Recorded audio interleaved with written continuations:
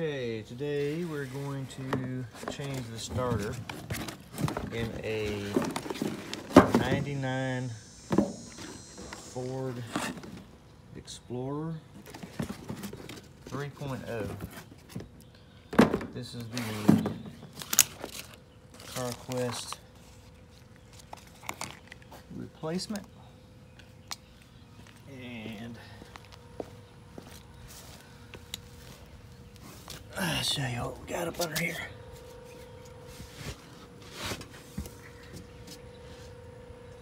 I'm on a flat surface, so I was able to not even jack the wheels off the ground, but just jack it up enough to where I can get up under it. And I got, of course, I got my jack stands, but you got three bolts, and you can see I have the socket on one. That one's kind of tough to get to. You gotta go, if your extension's too long, you're gonna be in the way of that transmission linkage, and I didn't want to bend that. So I finally found the right combination to get the length I wanted. And you pretty much have to wrench the bolt all the way out, because you can't get your hand up under there to manipulate the bolt. So I'm going to take that off, and these other two here, and then we got some wires back here. As you can tell, I've got an oil leak, and that's pretty much what trashed the motor and the starter. And it just started dragging and then just quit. So anyway, I'll be back when we're putting the new one in. Alright, so I got it out. As you can see, got an oil pan leaking, but the way Ford did this, or whoever manufactured these, you gotta lift the engine up to get that out. So that's another project. As you can see, the old starter is a little nasty, but my mechanic friend told me that eventually that would trash the starter, that oil leaking on it. So that was about 2 years ago.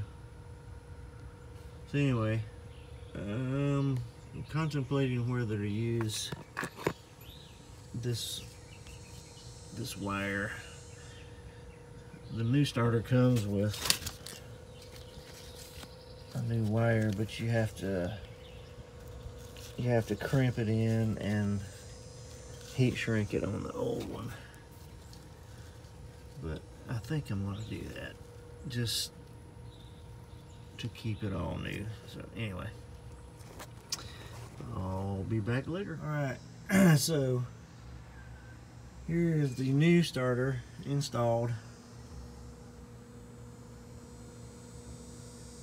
It took a little bit longer because I got it on and actually had to take it back off because the bolts got cross-threaded. So I had to take it out, and I had to tap the starter, and I had to run the bolts through a die to get it back right.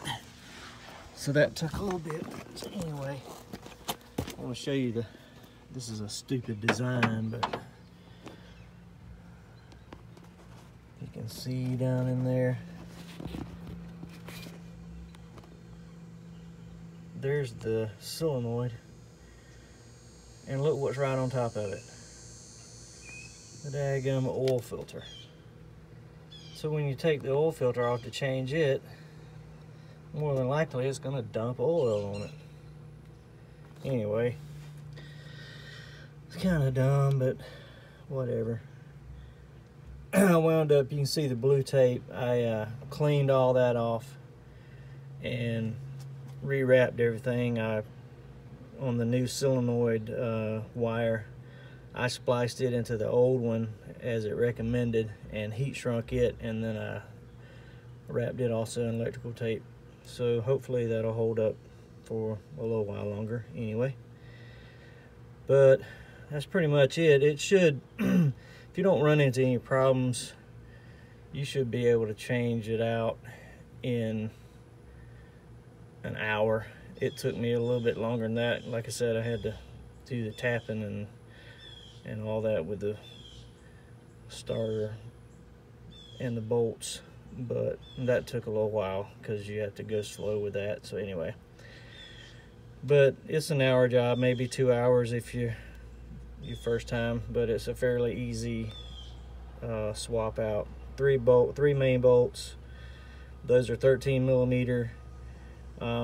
Your power cable is also 13 millimeter, and then the solenoid connection is a 10 millimeter.